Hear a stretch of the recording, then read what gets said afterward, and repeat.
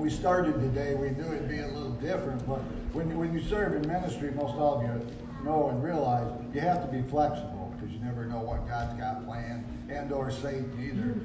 You know, we used to show up at motorcycle stuff, and we expected like a tent and a sound system and all that, and you would stand out in the hot sun, and special music would get played over the cassette player on the Harley, and you know, things like that. But the message still goes out. That's the important part, not how we do it. But thank you to everybody who steps up and fills in, and I appreciate that, and so does the Lord.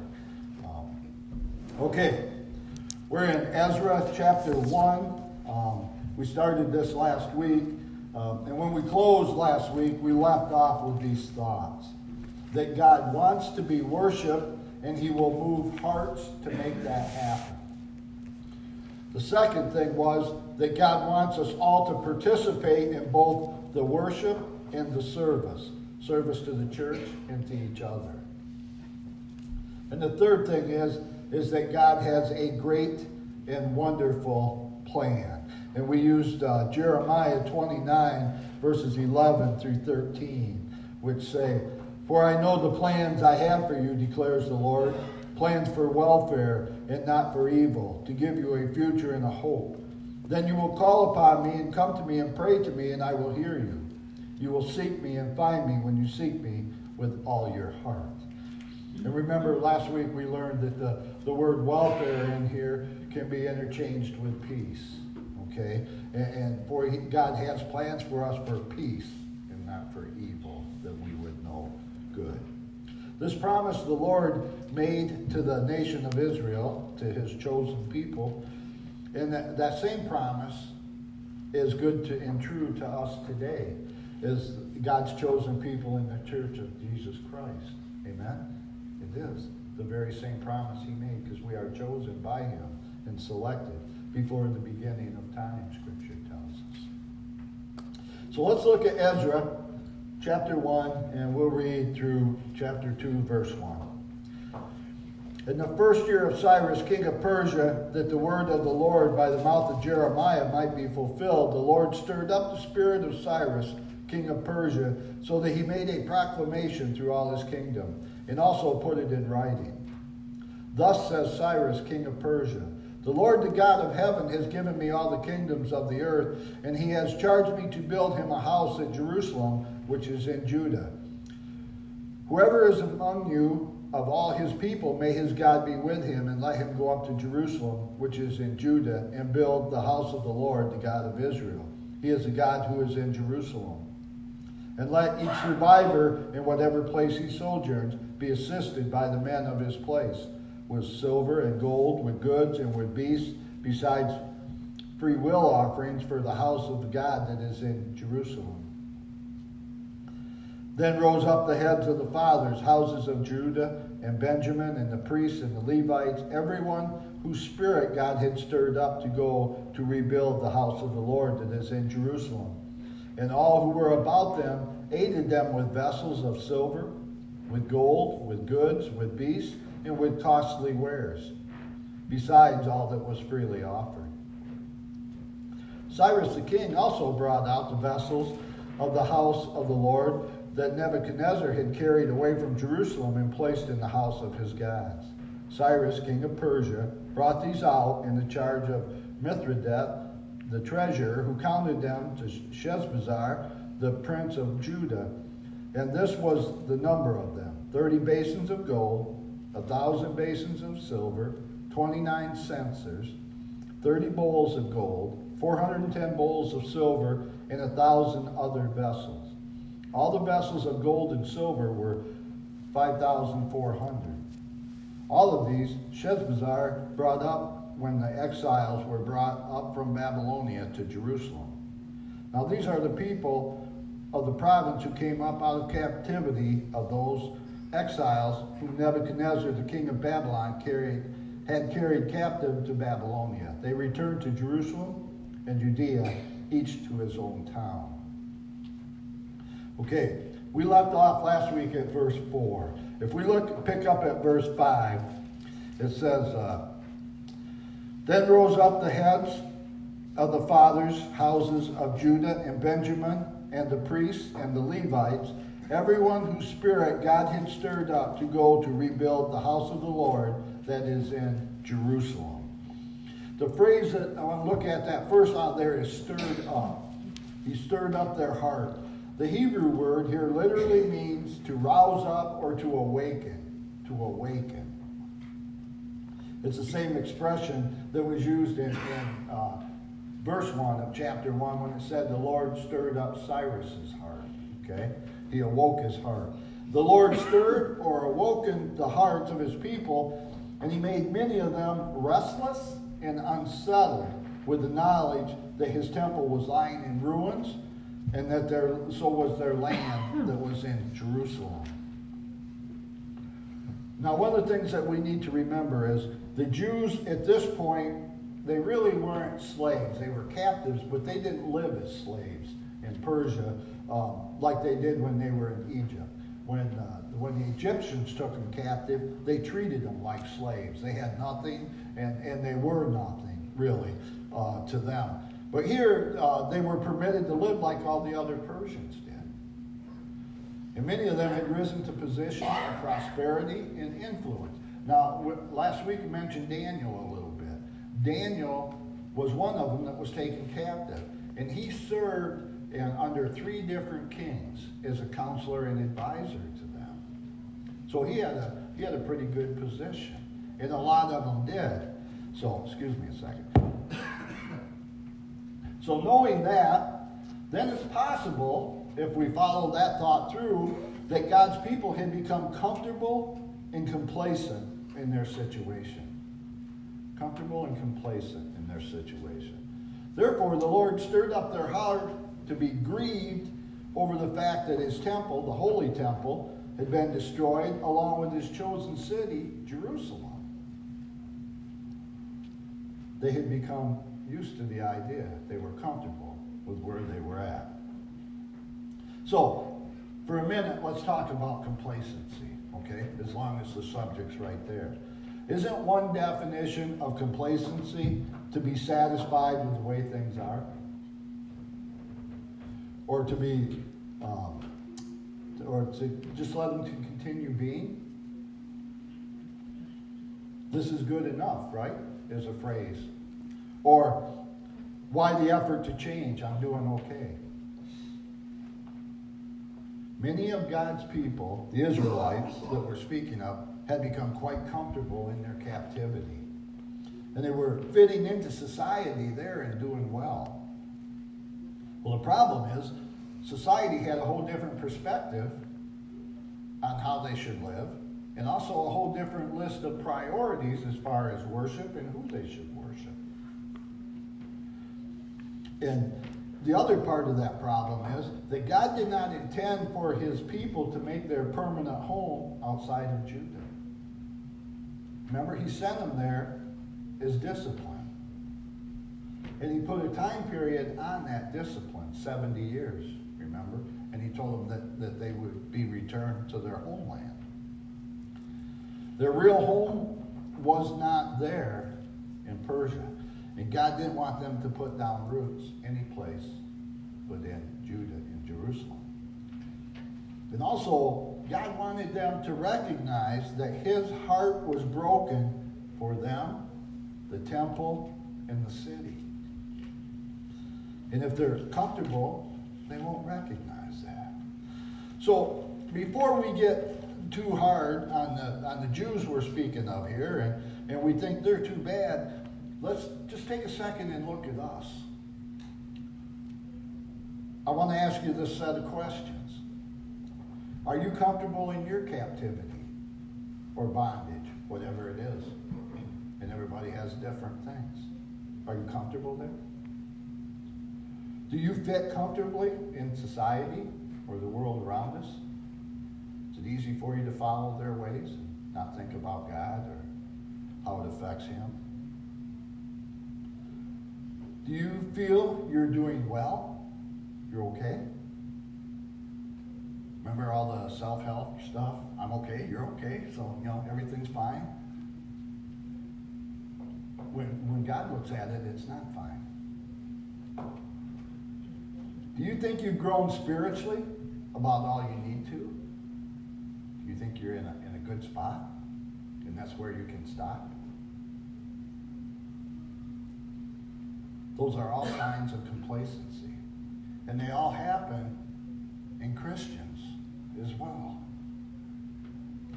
We all think, I even joke around when I mess up, or I say something wrong, or have a bad attitude day or something, and I say, well, God's got a lot of work to do on me, but I'm way better than I used to be, right? And I am. It's true that God does have a lot of work yet to do on me, and I am way better than I used to be.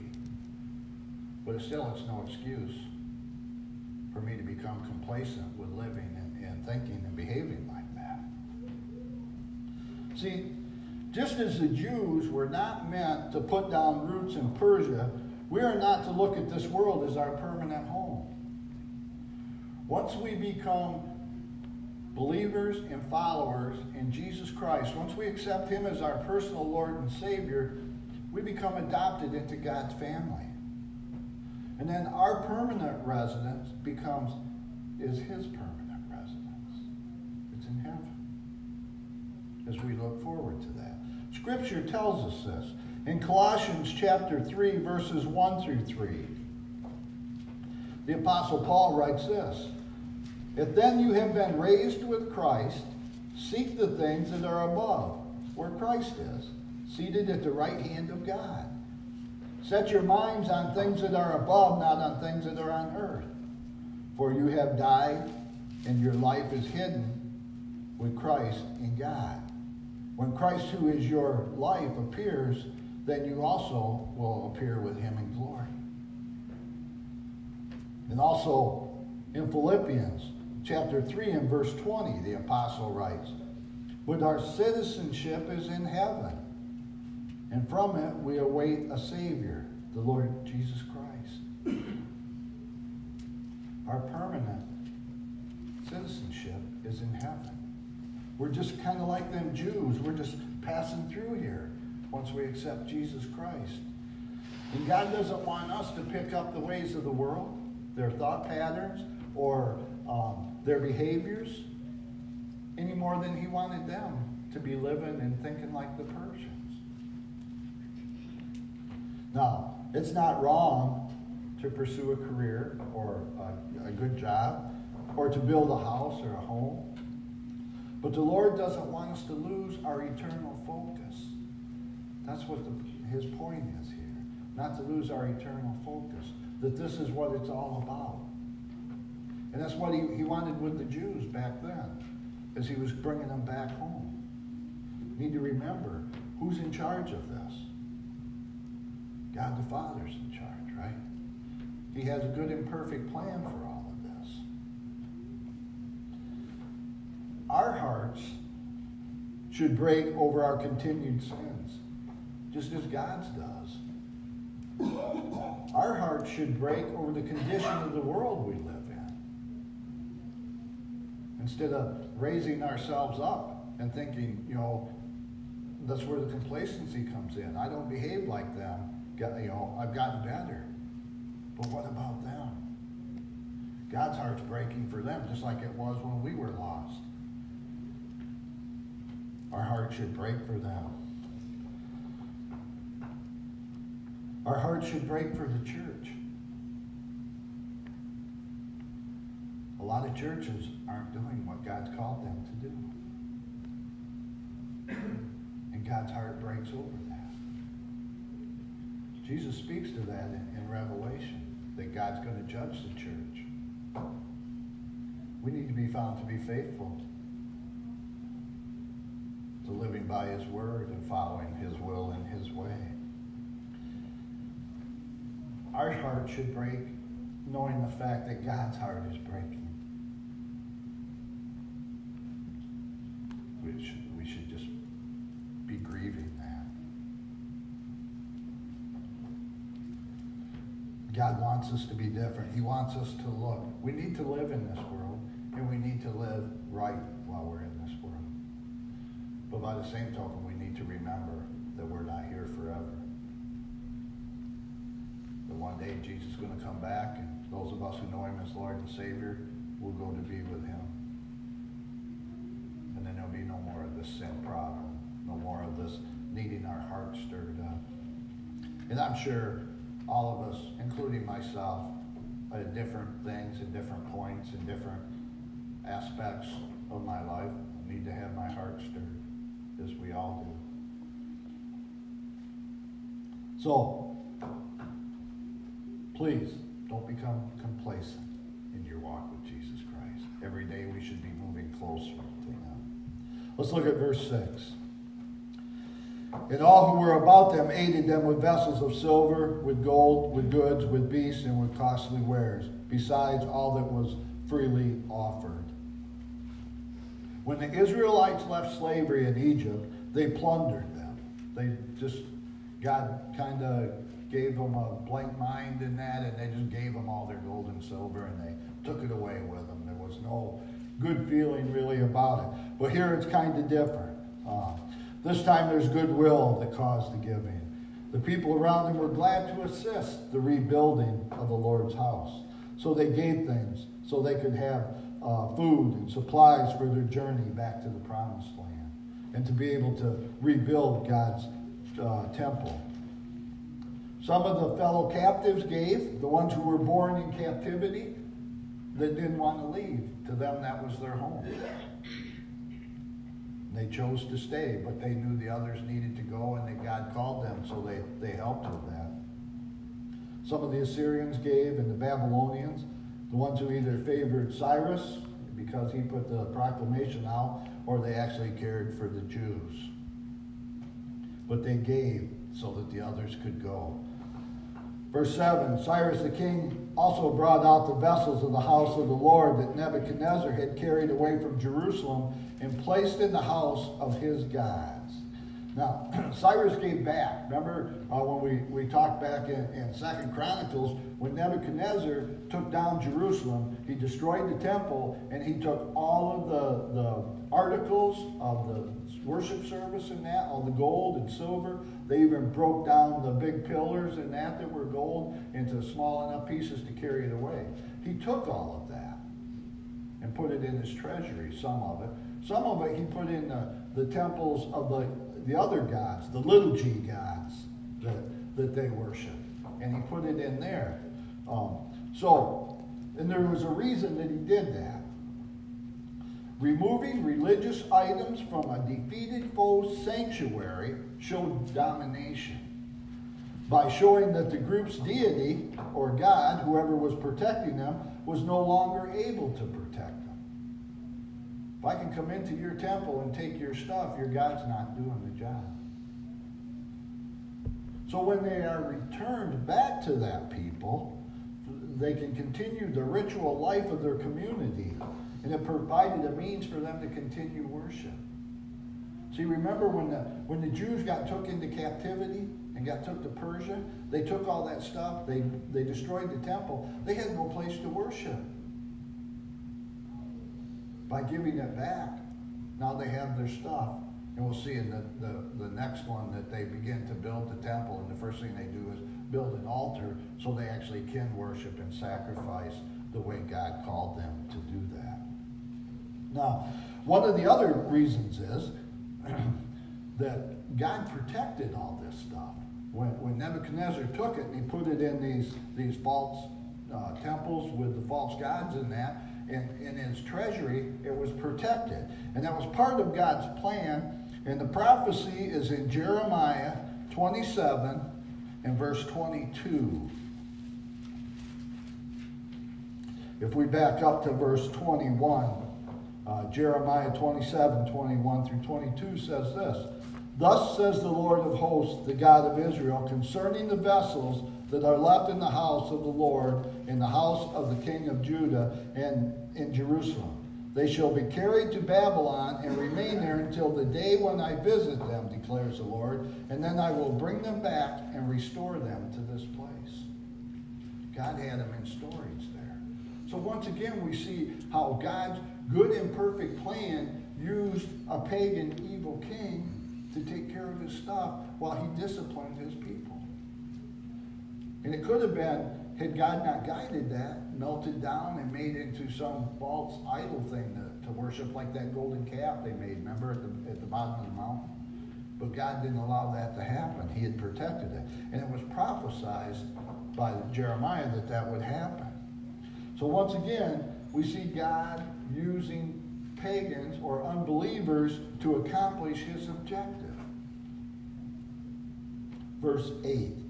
Cyrus, king of Persia, brought these out in charge of Mithridath, the treasurer, who counted them out to Sheshbazzar, the prince of Judah.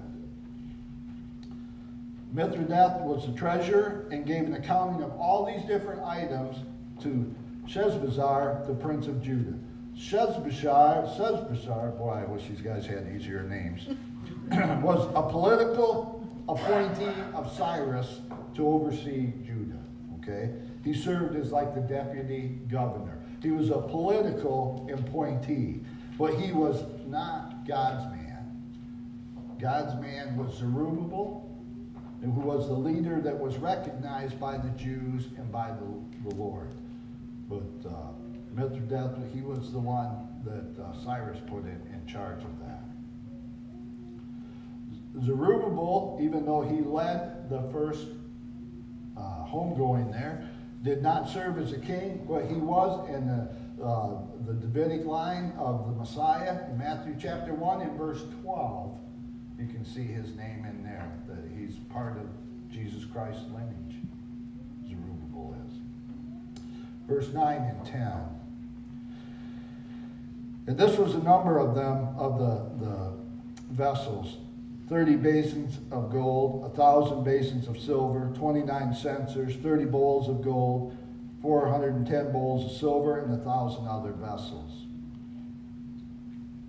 The number of them, it added up to 2,499. Okay? These are representative of the total amount. In verse 11, we're given a number of 5,400. This was just, because they didn't count all the bronze stuff in that in the previous chapters, but with a full accounting, according to God's word, is 5,400. Okay? Verse 11, all the vessels of gold and silver were 5,400. All of these Sheshbazzar brought up when the exiles were brought up from Babylonia to Jerusalem. The exiles, we know, were the Israelites taken into captivity. We know that Cyrus had appointed a governor to watch over it, but God had appointed Zerubbabel as the man to oversee the return to Jerusalem. Now, next week we'll kind of look at the number of the people that went, but it was no small feat for them to return back to Jerusalem. That journey took anywhere, depending on what study you look at it at, anywhere from 3 to 5 months to travel.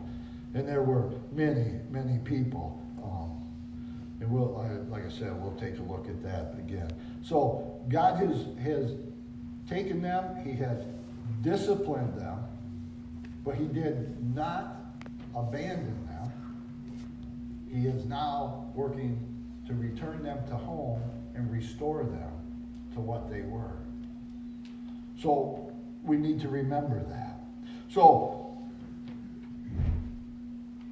God is really good through this, even though it sounds terrible when it started.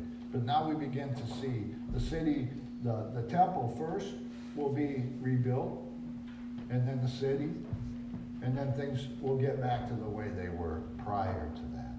So as we get ready to close today, my question for you is this. What might the Lord be stirring up your heart to do? And really, you're the only one who can answer this as you talk to God. What might the Lord be stirring your heart to do? And then the second part of that question is this. What things of this world might be keeping you from sharing his priorities?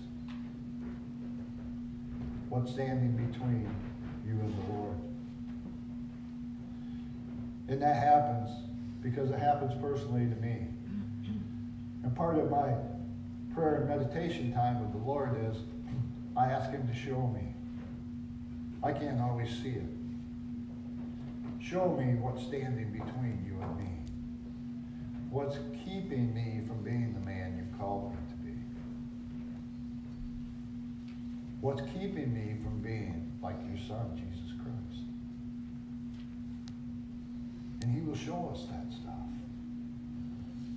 And I can also tell you from personal experience, sometimes it's a pretty ugly picture he'll show you. But he'll help you through it, just as he's doing with the Israelites. Because we know this from their experience. If you don't listen, he will discipline you. But we also know from their experience that he will never abandon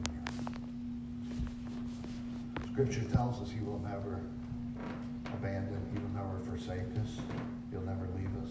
He'll always be there for us. And the same Lord that's doing this is there for us. And we just have to ask for his help.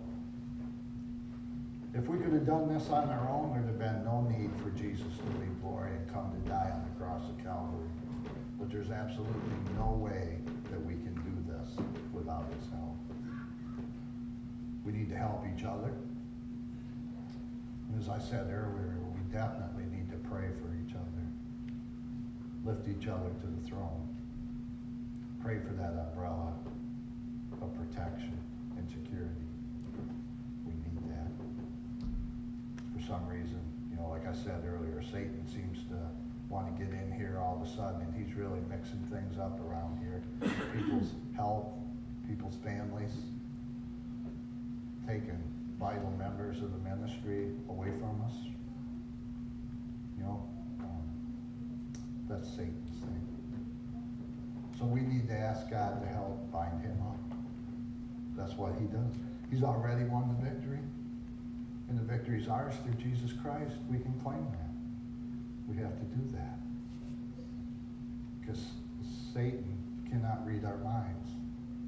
So we have to tell him, you have no authority over me.